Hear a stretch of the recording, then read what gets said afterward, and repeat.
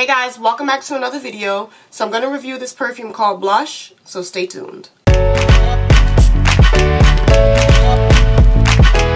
Alright, so this is called Blush by Kenneth Cole, and I'm going to spray it on my hand. I'm going to see what it smells like.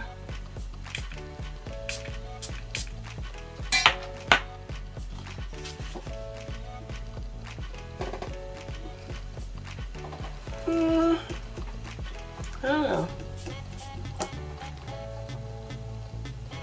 It's not bad. I smell like apples or something.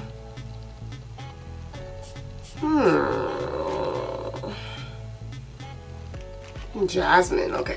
This Floriental Gourmand scent is a flush of pink, peony, and bold sugared raspberry with contrasting white musk that lingers at the base, invoking the rush of a first kiss or the revealing glow from an unexpected compliment. Each spritz takes you on a new adventure.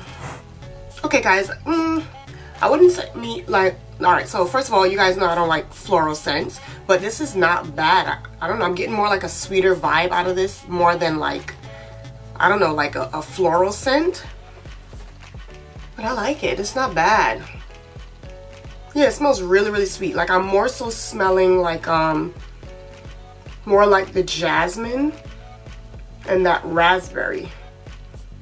But I like it. Me, I would wear this more like on a, I wouldn't wear this on date night. I don't know, I would wear this every day because I really like the scent. It's not too strong, it's not overbearing, it's soft. No, it's not soft, I wouldn't say it's soft. It's like in between. Yes, in between, but I like it a lot. So this has sugared raspberry, orange, jasmine, peony, and white musk. I like it though. It's I don't know, it's not too strong or anything, but it's like, it's kind of like out there at the same time, but not, it's just not offensive to me, which is good. This kind of reminds me like a spring kind of scent though. Like, I mean, if I had to pick a season, I don't know, it's very sweet. I don't know, I like it a lot. It's really sweet. It's kind of calming too. Like, it's like, I don't know, it just makes me feel good.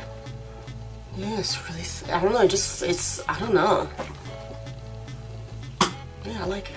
Like I said, I would wear this on an everyday occasion just because I like it so much. But it is kind of flirty. Yeah. I don't know, it just smells really sweet. Like, I really like it a lot. It's not, to me, this is not giving off like a floral scent. I don't know, it just smells more on the gourmand side than like a Floriental kind of scent to me, even though it says it's both. But to me, it's more on the gourmand side than anything. Like I said, I would wear it every day. And yeah, this is, and it's very easygoing. It's, like I said, it's not offensive to the nose. And yeah, I just really like it a lot. Okay, so this perfume is $78 for the 3.4 ounce. And I guess because it's the holiday, it's 50% off with the BF50 code. So you'll put that code in and you'll probably be like $30-some, which is, that's a reasonable price for this. Now would I go and get the bigger size? I think I would. Yeah, this perfume is very sexy to me. I just really like it a lot. Yep, I like it. Alright guys, so we're gonna get into the stars, and for the stars I would say I would give it a 4. Yeah, I'm not gonna, I mean, it's not like a wow for me, but I do like it, and like I said, I would wear it every day just because it's more on that sweeter side. So I would give it a 4 in my opinion.